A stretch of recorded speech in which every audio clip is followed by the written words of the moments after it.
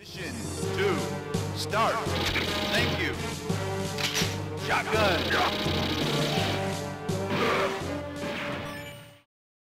Hey everybody, welcome back to Video Game Esoteric and the final episode in our Metal Slug Mania retrospective series, and we are ending it on Metal Slug 3D. I actually didn't plan on making this, but so many people said they were looking forward to the episode on it, I figured why not, because I never really considered this part of the mainline franchise, but it exists, so why not take a look at it. Before we get too far involved though, do me a huge favor, go down below, hit like, subscribe, that notification bell definitely helps us out. If you feel so inclined and want to support the channel, we got a Patreon link down below as well. Marco's a member, are you? But honestly, for such a cartoony nature of a cutscene, there's a lot of blood and violence in this game. It's really kind of like playing Team Innocent World Police, except as a video game. Now, I'm not going to blow smoke up your you-know-what and say this is a good game. It is not. It's an interesting experiment, and it definitely has a lot of charm. The heart is in the right place for this game, but in execution, it is nowhere near the 2D Metal Slug games in fun or kind of fluidity. But right off the top here, it kind of looks like Metal Slug. You've got the same announcer, you've got a lot of the same sound effects, but this game just doesn't really work in 3D. There is a lock-on mechanic, and I'll show you shortly, but I just kind of like felt like running around and shooting. Things are just strange in this game. It feels unfinished, or maybe like they just kind of gave up midstream, because you have these trucks just sitting here and you need to blow them up to move on, but nothing really attacks you out of them. And then within the first 30 seconds of the game, you get to this little area here, and you're just locked off. You can't move forward. This is a terrible design decision in any game, in my opinion, making you fight these little arenas. But right here, this dude, if you run out of grenades, you can't hit him. You cannot shoot through the red wall, but for some strange reason, you can throw a grenade through it. It is really an odd design decision. If you don't jump and throw that grenade up the hill, you're not going to move on with the game, and that's in the first minute. The design choices in this title just don't make much sense, and I feel like that's because even though none of the team that made the 2D Metal Slugs, either at SNK or when Noise Factory took over, none of them are involved in this game, so you can tell it's kind of people working in 3D that maybe weren't that comfortable with designing, you know, an action platform run and gun game in the third dimension. Now, I don't want to be horribly negative about it, because there is some fun to be had here, and not just from a, hey, it's a Metal Slug game, let's talk about it standpoint. The presentation is nice. The graphics for PlayStation 2 are decent, and they did a good job of bringing over a lot of the textures and models into 3D. The game still has a lot of the charm of a Metal Slug title. It just doesn't have any of the gameplay, which was 99% of the reason everyone enjoyed that franchise in the first place.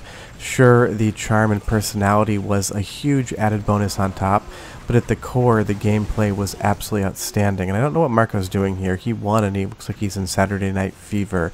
But moving on to the next stage, we get into more of an urban environment, and I'll tell you, this game is called Metal Slug, and they screwed up all of the driving mechanics for the slugs. Aiming is extremely difficult even with the lock-on, the controls are abysmal, and then the camera just fights you every step of the way. It's highly unfortunate a game called Metal Slug screwed up the slug mechanics, because what is the camera doing there? It's just staring at the ground, it's not aiming at anything. It's easier just to jump out of the slug and attack those tanks on foot than it is to have anything to do with actually trying to pilot the slugs, in my opinion. Maybe I'm just doing it wrong, but honestly, that camera is just a disaster through and through. When you get into some of the smaller areas, though, you get that lock-on, there's a bunch of projectiles flying around like this. It starts getting towards like maybe the 10% of what you remember a 2D Metal Slug title being. There are fits and bursts of fun to be had here, but then again, you run into this office building and you're just stuck behind this red wall that you can't pass, and now you can shoot past the red wall. Couldn't do it earlier, can do it now. The game's mechanics are not consistent. Can't shoot through the red wall to hit that tank, have to throw grenades. If you run out of grenades, I really honestly don't know what you do. But I will say one of the positives of this game is it does have a good soundtrack. It's got that going for it. So go ahead and listen for like 45 seconds, and I'll come back and talk more about the final video in the Metal Slug retrospective. But enjoy.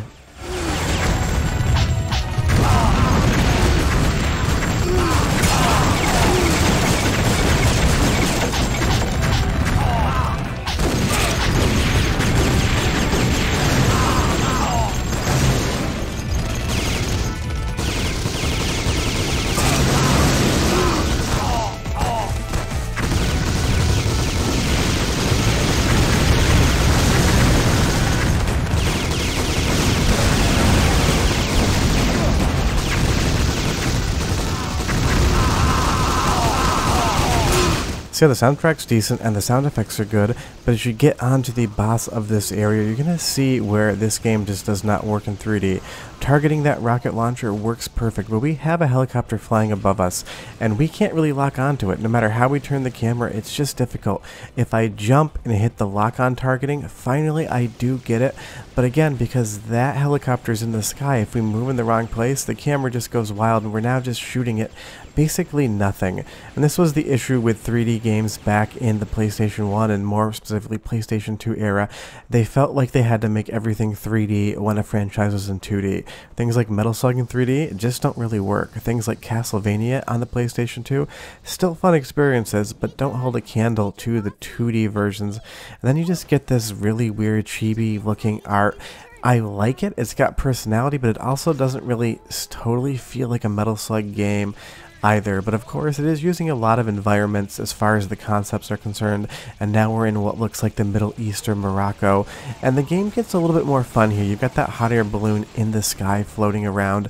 This game can be fun. I'm not saying it's a bad game whatsoever. I'm just saying that Metal Slug never needed to be 3D, and a lot of the things that make you love the franchise in the first place just don't work in the third dimension. Because with that lock-on mechanic in this tank here, as long as you strafe left and right, the tank will never even really shoot at you. It's only when you stop moving will it send a projectile out, which means as long as you keep moving left and right, you're basically invulnerable to being attacked by that. And things like this here, we can't move on until we destroy this truck, but the guy's just sitting in it doing absolutely nothing. Is he supposed to be shooting? Is the game's, coding having a little bit of an issue? I don't know. But again, here comes another slug, and this one drives even worse than the first one. And that's what's really disappointing, is that everything that you would love about getting in a vehicle in Metal Slug is ruined in Metal Slug 3D. I can't really shoot the direction I want to. Those laser projectiles, whatever you want to call them, are going right over the tank's head. And I just get turned around here and can't even manage to get the tank pointing in the direction I want. So screw it. Let's just jump out and shoot these tanks and throw some grenades at them. It works a lot easier. It keeps the flow going. Honestly, if I see a slug in this game and you don't have to use it as a requirement, I just don't whatsoever. Well, there's a little bit of slowdown, but it's a Metal Slug game. We're used to that by now. But there's still gas out here, like we're using the slug, but I gave up on it probably a minute ago. And again, we're just cordoned off in this area, and we can't do anything until we wait for these tanks to come through to shoot them. A lot of the time, you're just waiting for things to come to you until you can attack them, because in this instance, you can't shoot through the red veil. Sometimes you can, sometimes you can't. It makes no sense.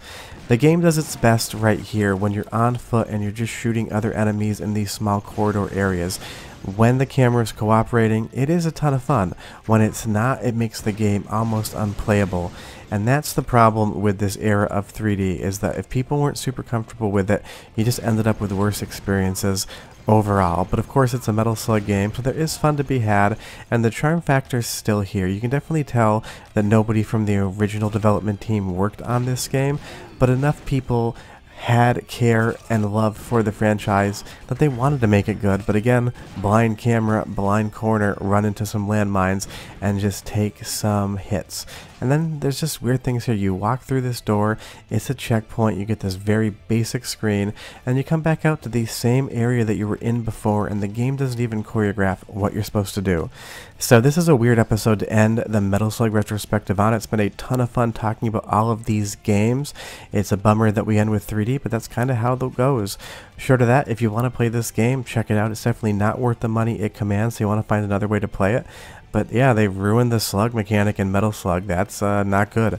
Otherwise, thanks so much for watching this retrospective, and we'll see you guys next time. Boo. Bye-bye.